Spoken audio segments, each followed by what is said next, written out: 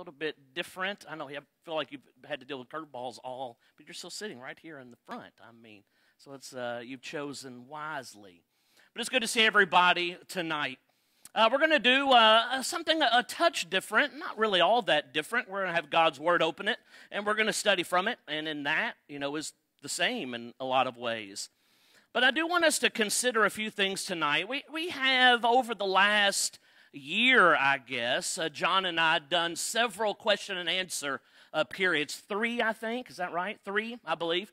And each time we've gotten great questions, really, really good questions. And we'll plan to do that again sometime in the future for sure.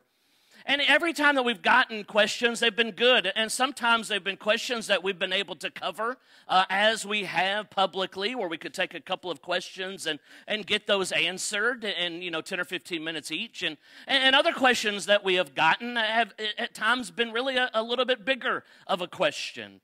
I may or may not have made mention of it, and if you were the one asking the question, you certainly may have noticed. But a couple of those questions have really been the springboard for lessons that we've done on Sunday mornings, and thoughts that we have, and other questions we've tried to fit in other ways, and trying to cover as many of those questions in as many formats as we can.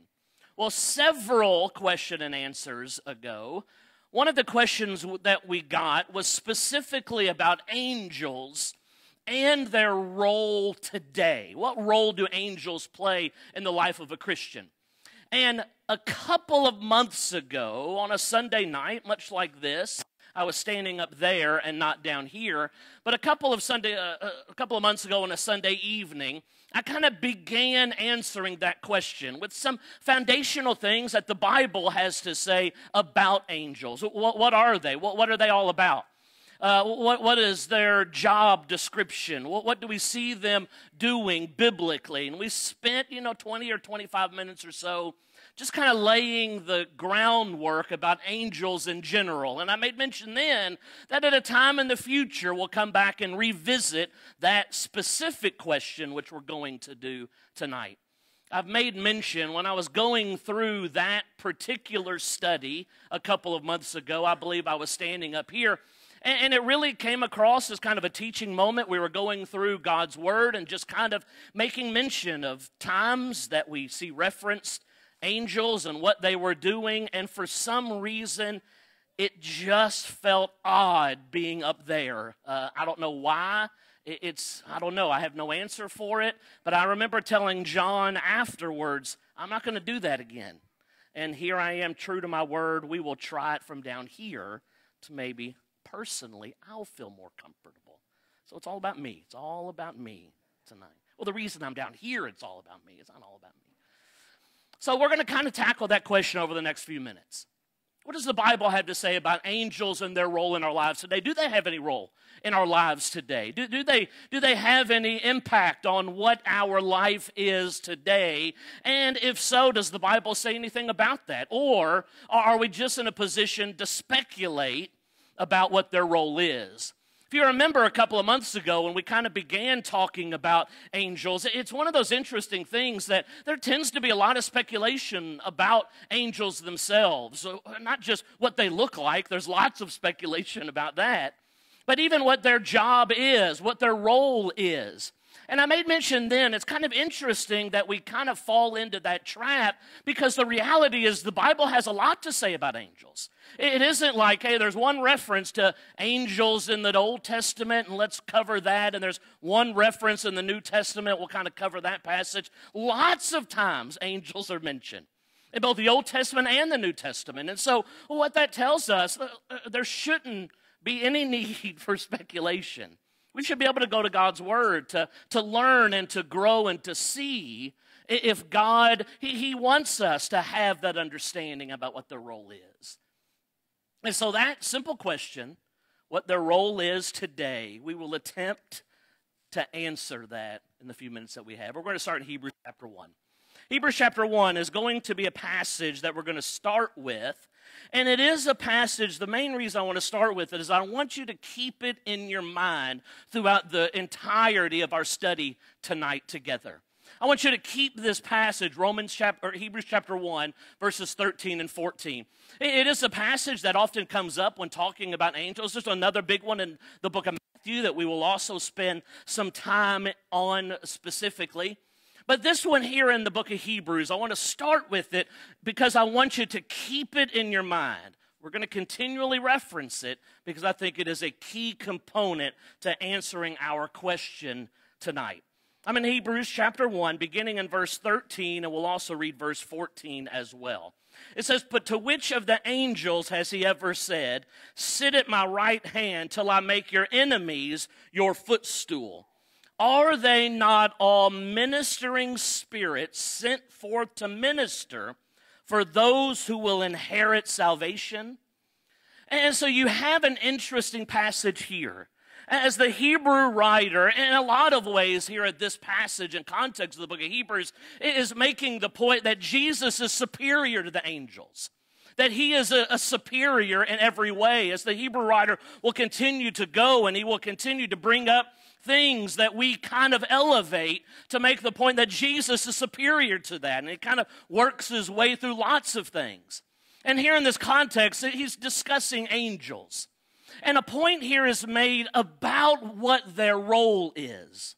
And there is something interesting that's said in verse 14 that I do want you to keep in your mind, where the Hebrew writer says they are ministering spirits sent forth to minister for those who will inherit salvation. So how do they do that, right? I mean, that's the question. How does that happen?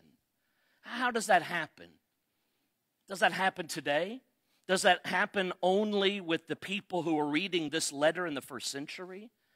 How does that take place? Well, let's expand that thought. And I want to look in the book of Acts, the early church, and to see the role that angels played as they popped up at various moments in the book of Acts. As the early church was multiplying and being added to and daily expanding, you'll often see angels popping up. We're going to start in Acts chapter 5. In Acts chapter 5, there's an example that certainly you find some of Christ's followers finding themselves in prison and being freed from that by God through the ministering of angels. Look at Acts chapter 5, beginning in verse 17.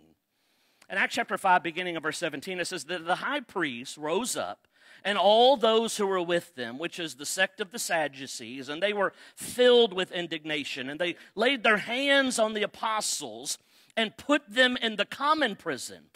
But at night, an angel of the Lord opened the prison doors and brought them out and said, "Go stand in the temple and speak to the people all the words of this life." And when they heard that, they entered the temple early in the morning and taught. But the high priest and those with them came and called the council together with all the elders of the children of Israel and sent to the prison to have them brought. And so you see here in Acts chapter 5, the apostles being put into prison, and God freeing them from that by sending an angel to do that deed as well as to deliver a message, right? You want you to go and to continue to teach.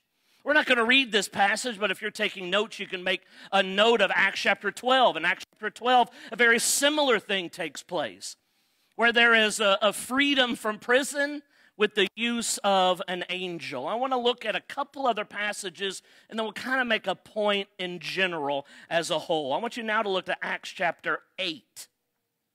Acts chapter 8. And so you have angels in the early church being used as kind of provided deliverance from prison. But also they were involved in conversion that we see. In Acts chapter 8, there's an interesting passage at the very outset of this story. And listen to what's said. I'm in Acts chapter 8, beginning in verse 26 down through 28. Acts chapter 8, 26, beginning. Now an angel of the Lord spoke to Philip, saying, "Arise and go toward the south along the road which goes down from Jerusalem to Gaza. This is desert." And so he arose and went, and behold, a man of Ethiopia, a eunuch of great authority under Candace, the queen of the Ethiopians, who had charge of all her treasury and had come to Jerusalem to worship, was returning, and sitting in his chariot, he was reading Isaiah the prophet. And so Philip comes in contact with this man from Ethiopia.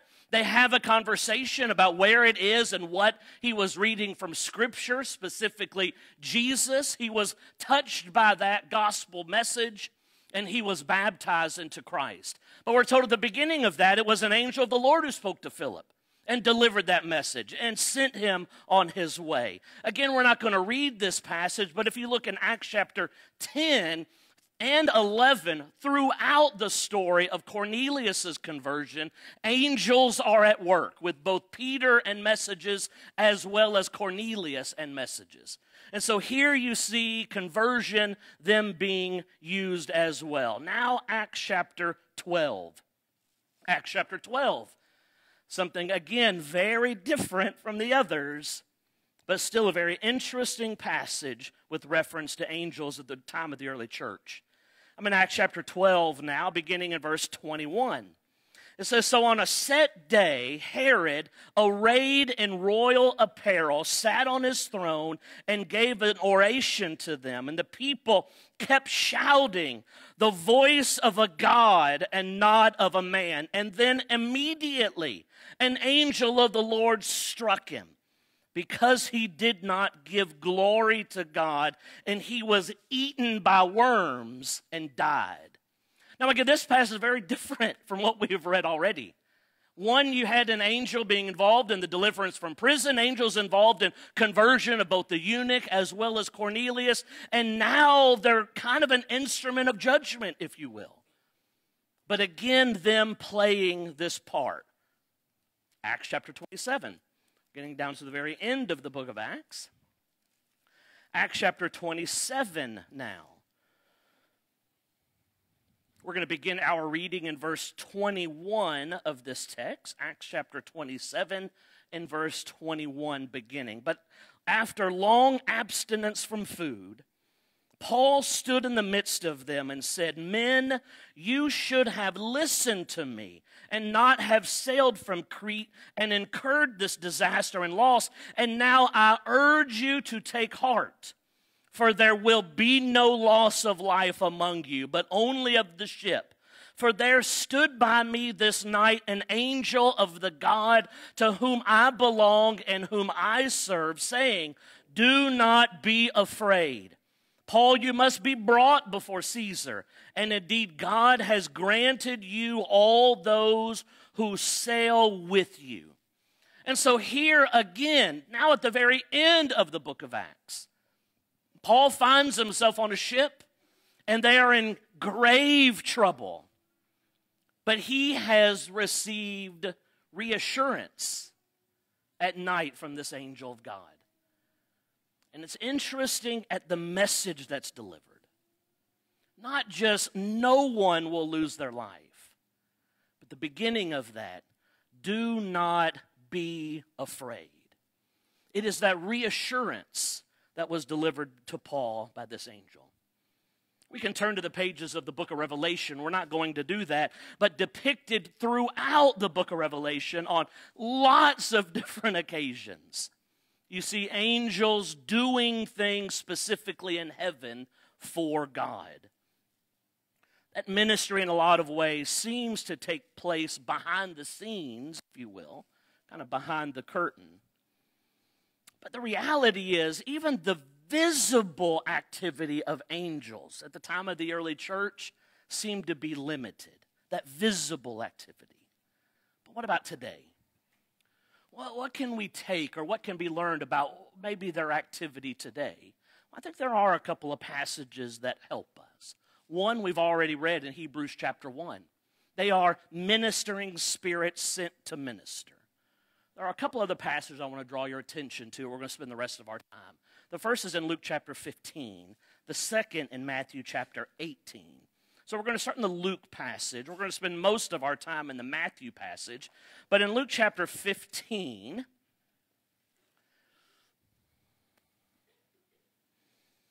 we're going to look beginning in verse 8, and we're going to read down through verse 10. This is it is the middle parable of the lost things that Luke will make mention of here in Luke chapter 15, parables of Jesus. These lost things, the lost sheep, the lost coin, the lost son in Luke chapter 15. I want you to look at what Jesus says about this lost coin. Really direct your attention to verse 10, but we'll read 8, 9, and 10. He says, "What woman having 10 silver coins, if she loses one coin, does not light a lamp, sweep the house, and seek diligently until she finds it? And when she has found it, she calls her friends and neighbors together, saying, 'Rejoice with me, for I have found the piece which I lost.'" Verse 10, "Likewise, I say to you, there is joy in the presence of the angels of God over one sinner who repents." Now, there is something very specific for us here, and the joy that we're told the angels feel, even when one sinner repents. But I think in a little larger scale, the point can be made that when it comes to angels, there is concern for our well-being. Now, I don't want you to take 55 steps with that statement. Let's take just that one step, right? It's easy to take that statement that angels clearly, biblically, are concerned for our well-being, and 50 steps later, well, that certainly means this. Well, let's not take those 50 steps. Let's stay right where we are here, and we'll take another step to see if that gets us somewhere. So I want you to think of Hebrews chapter 1. They are ministering spirits sent to minister. Luke chapter 15. They are certainly concerned with our well-being. And now, the big passage when it comes to this topic, Matthew chapter 18. Matthew chapter 18. It is the guardian angel passage. Anybody that has a conversation about guardian angels, biblically, is going to reference Matthew chapter 18. And so let's read it. Let's look at it together. Let's see if the point that is being made here is that each and every one of us as children of God have our own, whether you want to put it on your shoulder, whether you want to put it right behind you, whether you want to put it hovering a few feet above you, is Matthew chapter 18, is Jesus saying that each of us have our own specific and personal angel that is watching over us here in this world. Well, let's see what the text says. We're in Matthew chapter 18. Matthew chapter 18, verse 10 is where the text is. We're going to expand that context a little bit. You shouldn't be surprised by that. And look beginning in verse 6. Key in verse 10, that's where we're going to spend our time, but we'll expand the context just a touch. Verse 6, Matthew chapter 18. "Whoever causes one of these little ones who believe in me to sin, it would be better for him if a millstone were hung around his neck and he were drowned in the depth of the sea. Woe to the world because of offenses, for offenses must come, but woe to that man by whom the offense comes. If your hand or foot causes you to sin, cut it off and cast it from you. It is better for you to enter into life lame or maimed rather than having 2 hands or 2 feet to be cast into the everlasting fire. And if your eye causes you to sin, pluck it out and cast it from you. It is better for you to enter into life with 1 eye rather than having 2 eyes to be cast into hellfire." Now verse 10, "Take heed that you do not despise one of these little ones, for I say to you that in heaven their angels always see the face of my Father who is in heaven." So the point that Jesus is making here in verse 10, or the question is there an angel with or on or behind or hovering above each of us who are children of God? This point, I want to spend a lot of time on the context, but the point that's being made here, that each little child or child of faith, which as Christians we are, do we have a special angel who does special things for us in a special way? Well, first I want you to consider what the text says. If we are trying to take Matthew chapter 18 and verse 10 and painting the literal picture that what we have, each of us, is our own guardian angel who is with us, who follows us, who hovers with us, or sits on our shoulder, think about what's said in the verse itself. The text actually says that these angels aren't here with us. They are with God in heaven. How do we know that? Well, what does Jesus say? They always see his face. They always see his face. So I want you to think about this for a second. Do we think that here in Matthew chapter 18, that Jesus is teaching that each child of faith has a special angel who appears in God's presence or in some special way specifically intercede? Or is the point that he's making that angels take an interest in the welfare of God's people? Now, I want you, before you answer that question, I want you to consider that if it is yes to that second part, isn't there great comfort in that thought? I mean, if I say yes, well, it's got to be the second one, not the first one. I guess we'll go with the second one. That sounds tremendous to me. That the angels take an interest in the welfare of God's people. That sounds fantastic.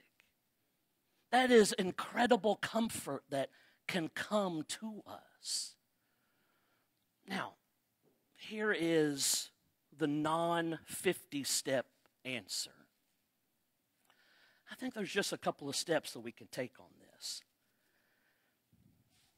I think with the evidence and the text that we have, there's some belief and some thought process that we've got to get to. I think it's possible that in every way God can use angels as agents of his providence. I want you to look at another passage in Romans chapter 1. It's an interesting passage in Romans chapter 1 that I do want to kind of direct your attention to. This may not be 50 steps down the way, maybe 15 or 20. But I want you to look at Romans chapter 1. Romans chapter 1, as Paul is writing at the very outset of this epistle, he says something really interesting. And I think in a lot of ways he's making reference to the providence of God. And he says in Romans chapter 1, beginning of verse 9, "For God is my witness, whom I serve with my spirit in the gospel of his Son, that without ceasing I make mention of you always in my prayers." Now listen to what it says in verse 10. "Making request if by some means now at last I may find a way in the will of God to come to you." And so the point that Paul is making here, he has a great desire to be there in Rome with them. He's not been there, and he wants to be there. And he says, if by some means that God and his will and the way that he operates and the way that he works, that I end up in Rome with you, fantastic. But maybe not. Now, nobody put in, maybe we're going to get it now, right? I mean, maybe we'll get it now. Nobody has put in the providence of, explain to me the providence of God question. Maybe 10 of you are writing that right now, and John will do a good job on that in a few months. But listen, the providence of God is one of those things that I can answer in at least right now in like 30 seconds. When you ask me, listen, what do you think about the providence of God today, God operating in the world today? I'll answer, yeah, I believe in that. Well, tell me how it works, and I'll say, I don't know how it all works. But think about the comfort that comes from that belief of saying, yeah, I believe God can and does operate in the world that I'm living in. How does he do that? I don't know how he does that. But guess what? He does lots of things that I don't know how he does it. And he has done tons of things that I don't understand how it worked. But I'm telling you, there's incredible comfort in believing that God can operate in that way. And I think it is absolutely and in every way possible that he can use angels to even get that work done. How do we know that? Well, I'll tell you, we can know it in a lot of ways by studying books like Daniel, studying books like Revelation, where he used angels in the affairs of nations in both of those places, in both of those books. And because he's done it in the past, he certainly can do it now. And so what we have from their roles today are these few things. Number one, I think we can biblically say that they are concerned for our well-being as Christians. I think it can be said that God can use them as agents of his providence. There's one other thing. In Luke chapter 16, there's a story that Jesus tells. Again, an incredible comfort. In Luke chapter 16, in verse 22, a story that he's telling about a rich man and Lazarus and the death of those men and their interaction and the places that they find themselves in. And in Luke chapter 16 and verse 22, that now it says that when the beggar died and was carried by the angels to Abraham's bosom, the rich man also died and was buried. One of those lines sounds fantastic. The other, not so much. The man who was there focused on God was carried by the angels to Abraham's bosom. Now, we can have a conversation and a debate on, is this story a literal story or is it a parable that Jesus takes? You can submit that question, and John will cover that one as well. But no matter what side you come down on, what an incredibly comforting line that is. The beggar dies and was carried by the angels to Abraham's bosom. Well, what about the other guy? Well, he dies and he's buried. And so the picture that we have in every way, number one, concern for our well-being, for sure, and an incredible comfort that comes from that. Can certainly be used as agents in God's providence, companions for our eternal journey home. We can go to the book of Revelation, as we've made reference to it in Revelation chapter 21 and verse 12. The picture is given of guardians of the eternal city. All of those things, I believe, are biblically where we can be with angels in their work today. So a couple final thoughts. Colossians chapter 2, I think Hebrews chapter 1 as well, puts us in a position that angels are in no way to be worshiped. In Colossians chapter 2, verses 18 through 19 specifically, that's made mention of. They are spiritual beings. They are higher than man, but they are in no way to be worshiped. Paul will make reference in the book of 2 Corinthians chapter 11 in a lot of ways by way of a warning at the power that our adversary has. In 2 Corinthians chapter 11 and verse 14, that he can even transform himself into an angel of light. And I think that what that does, it should put us in a position to know that our adversary, the devil, has incredible power, and to be fully focused and in tune with what he's about all the time. I don't remember who put this first question in about angels today. I hope in the last couple of minutes here and in the time that we spent before, it's been helpful. And maybe for you, it's been helpful. Maybe you've got other questions that we can talk about with this. But I think for that question, biblically, that's about as far as we can go. Now, we can have maybe a private conversation, and you can share all your speculations with me, and I'll smile and listen. But I think biblically, that's about as far as we can go. But don't fall short and say, well, that doesn't sound great. I really wanted a hovering angel or one sitting on my shoulder. Let's not forget, with these angels in heaven, concern for what we are and who we are and where we are is an incredible comfort in and of itself. Well, hopefully this has been helpful for you tonight. Well, it's not a great segue to our invitation song, but Tim is going to lead us in that. He's going to lead us in a song that gives us an opportunity, as we had this morning, We made mention this morning, I specifically made mention, that when we sang that song of invitation, that it was an incredible opportunity because it was the opportunity that we have, and there was no promise of another one. But I'll tell you, here we are, and we have another opportunity, and I'll tell you why we have another opportunity. God's patience. That's why we have another opportunity, His love. And so He has blessed us with another opportunity. He's blessed us with this. But just as we said this morning, He's also promised that although He's patient, although He is long-suffering, although He loves us and is compassionate towards us, ultimately these opportunities will be gone. And how foolish it would be if we let an opportunity go and it was the last one. How foolish that would be. And what a scary thought to have on your mind for all of eternity.